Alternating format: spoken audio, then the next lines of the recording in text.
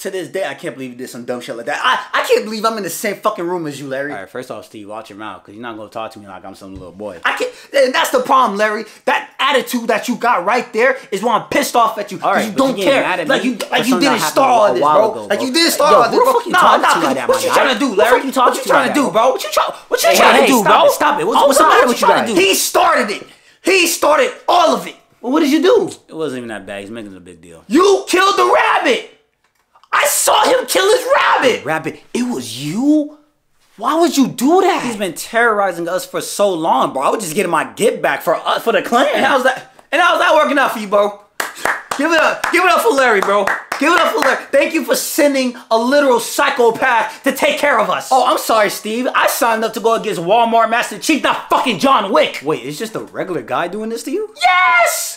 A regular nigga! Alright, bro, you see, he's dragging it. I heard he was like part God, alright? Shit. Could've fooled me, cause that nigga on demon time. Look, I don't care if he got godly powers or not. All I know is there's an angry man terrorizing my neighborhood, scaring my children. You have kids? Bro, I have 2 beautiful daughters and a beautiful wife. And every day before I go out to work, killing that motherfucker, I have to tell them I love them and pray that I make it back home. You're asking God to keep you alive to see your family. What's the problem? What's the problem? Do you know how different you have to be to make a demon pray? Nah, that's a crazy feat. What the hell is he doing to y'all to make this man so traumatized? The real question is, what is he not doing?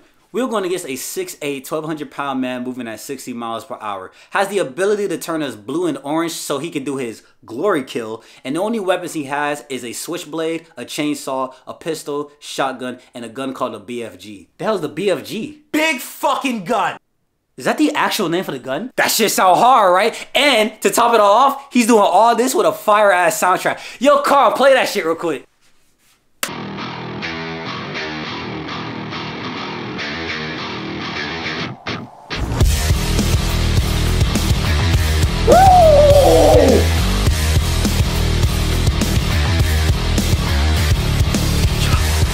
That shit's on fire, right? Yeah.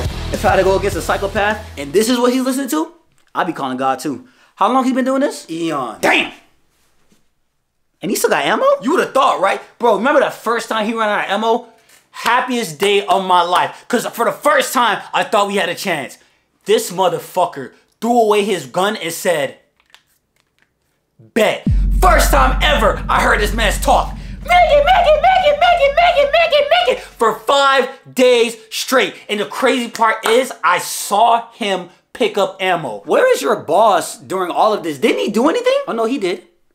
I mean, he fell twice, but you know, it was a solid effort. Like, don't get me wrong, we had people that was gonna let him slide. Like, remember the Con Master? Yeah, unkillable being, which don't know what she is. She dead.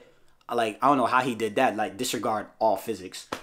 Let's see. Icon of Sin. Remember him? Biggest, strongest guy in hell during that time. We all thought it was going to be a great match. I bought tickets. He recorded it. I got the popcorn. Yeah, he washed that nigga in like 5 minutes. Cap. I seen the Icon of Sin. Ain't no way he beat him in 5 minutes. I kid you not, 5 minutes. It was like watching prime Mike Tyson going against a golfer. Damn.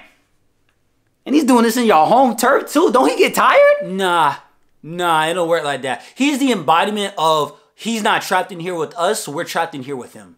Oh my God, he's him. Yeah. Recently, I just put in an application for a second chance to get into heaven because I need to get my family out of here. It is not safe. It is not safe.